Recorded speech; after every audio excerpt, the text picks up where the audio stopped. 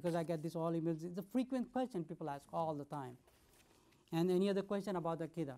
Any other question about the fundamentals of Islam and anything you don't understand something from the basic, like a shirk, kufr, and the bid'ah, because I'm going to be talking about a bid'ah, because the bid'ah is something like the worst disease.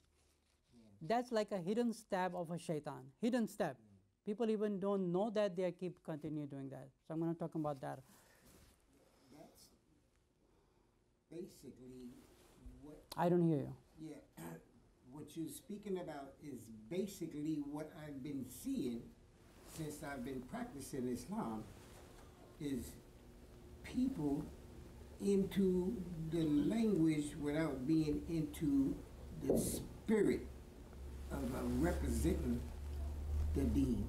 Like you saying, a lot of people get shaitan come in split. My point to come here was to make sure, because what I'm teaching you, what I'm telling you, this is a pure. Yeah. This is a pure. Right.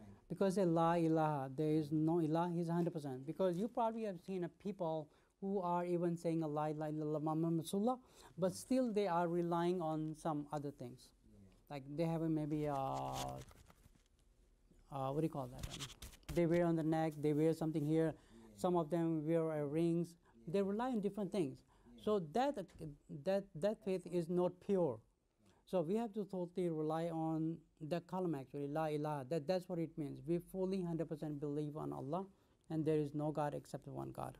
And we promise to Allah that we will follow the Muhammad sallallahu alaihi wasallam. Now in the second part, I'm going to talk about more about that. Okay. Anybody has a question about shirk, kufr, or the bid'ah?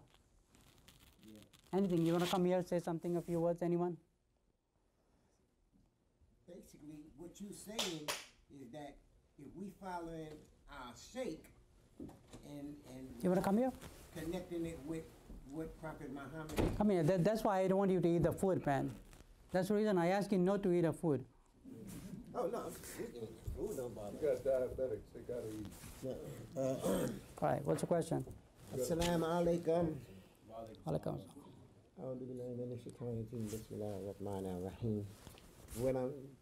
What I was saying Yeah, speak was loud. that if a person is believing or practicing this according to a sheikh from a particular school, and they not looking at the other schools of thought, or the Like example what? That's like false worship, Like what school? like Shafi or Saeed Muslim, any one of those particular methods. They is that proper Islam, or is it proper, like you said, to look at the whole picture? Okay, I'm going to explain you something. Was like it was. There are, you probably know that, as you mentioned about the Jafriya. Yeah. Right? There's not only Jafriya. I'm sure many of you know that, especially this brother is from Pakistan. He probably knows like how many sects we have in Pakistan. Okay. Lot of them. Yeah. Lot of them, like divisions. Yeah. Everyone following their own scholars. Right. You know that, right? They have the elders, they start following that. Yeah, that's not. But that's they are not on the right path. That's right. Because when you label here something, right? Yeah. You're telling yourself you belong to here. Yeah. And if I say I do not belong to no one except La ilaha illallah Muhammad Rasulullah, Right. that means I'm following the proper teaching. But if I say, okay, wait, I am following, this scholar was passed away like 100 years ago, and he started some new teachings, and I'm following that teaching was very perfect, you're away. Now let me give you an ayah in the Quran. There's a beautiful ayah. Let's say in Surah Al Imran, take a seat, brother. Okay. And let's say in chapter 3, in verse number 103, it says, وَاعْتَصِمُوا بِحَبْلِ اللَّهِ جَمِيعًا وَلَا تَفَرَّقُوا. That's what it keeps saying. Allah is repeated that like 3 times in the Quran. And also it says in Surah Al Imran, Al In'am, and the verse number is 153. And that's a beautiful verse. I like it. It says, أعوذ بالله من الشيطان الرجيم بسم الله الرحمن الرحيم وأن هذا الصراط مستقيما فاتبعوه ولا تتبعوا السبل فتفرق بكم عن سبيله. Now there's a hadith in Musnad Ahmad by the Sahaba named Jabir, And they explained the hadith was very, very important. Like for an example, how many of you drive? Who drives a car? You drive, right? Do you drive? Yeah. You drive. You're going on a highway. When you're going on a highway, right, you're going to your destination. Let's say you started your destination and your destination is Jannah. You keep going on a highway. That highway is Quran and Sahih Hadith. Please note this. Quran and Sahih Hadith. And there's also like fabricated Hadith, and there's also Mawdu Hadith, and like a lot of classifications in Hadith. But you need to stick with that Sahih Hadith. If some scholars tell you to follow this, just make sure this is a Sahih Hadith. It's not something else. And if you're going on a highway, you probably have seen like there's a lot of exits. Exit, right? They're going to the towns and they are going to some big cities and somewhere. And according to Hadith, and let me explain you about the Hadith, what the Hadith says. The Prophet ﷺ was sitting in the ground in sand or something. So he was holding a stick. He drew a straight line on the ground. He said, this is As-Sirat Mustaqim, which is taking you straight to Jannah. Stick here. Do not go right and do not go left. And then the Prophet ﷺ, he make a cross line. So there is one straight line and he make a cross lines. Then he said, this is a straight way and there's a ways going left and the right, left and right. The Prophet ﷺ say, stay there. Do not move. Do not make an exit. Do not make an exit. He said on each exit, the shaitan is standing there, calling you, come here, I'm going to teach you Islam. I'm going to teach you Islam.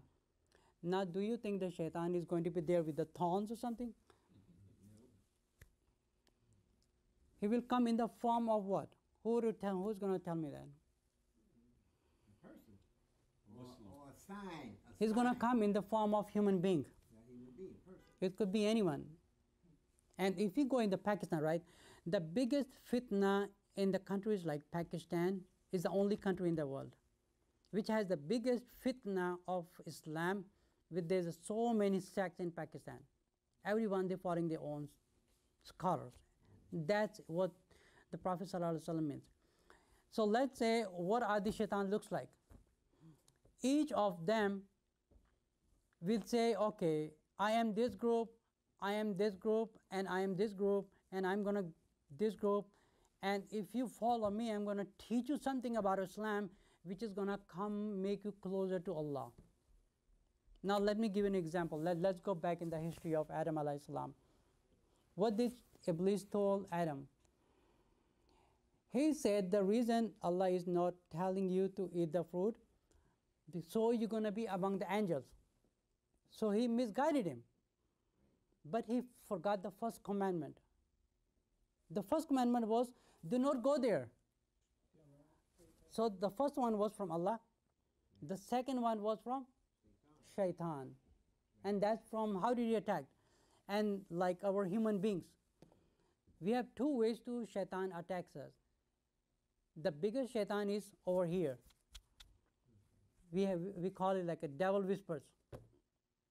Now it will be really hard for any person to identify either what he is whispering to you in your mind. How are you going to identify he is right or he's wrong? Now that's very tough. That's very tough. It's not for a common Muslim to understand if he's wrong or right, unless he has very too much taqwa and he has too much knowledge about Islam. And that's the only person who's going to survive. Very lightly, but still, if you read in but let me continue with the hadith first. So on all these exits, you will find the shaitan there. Scholar A, scholar B, scholar C, scholar C. You probably have seen that they're the biggest scholars and they have a big beards and they have big turbans, like all of them different faces. What are these people doing? There's like thousands of people following one person. You probably have seen a lot of videos on YouTube, like people are kissing their hands and they're going on their feet and doing this. So all of them are misguided. So this is how Shaitan deceives people, misguide them. Okay. Similarly, we have to stick what we are doing. if some scholar come to you, let me teach you, then you come with me and we're going to spend few days and this and that. If you ask me what I'm teaching you, I'm not teaching you something new. I'm teaching you what Quran and Sahih Hadith teach you. That's what I'm teaching you. I don't have any other book except the Quran.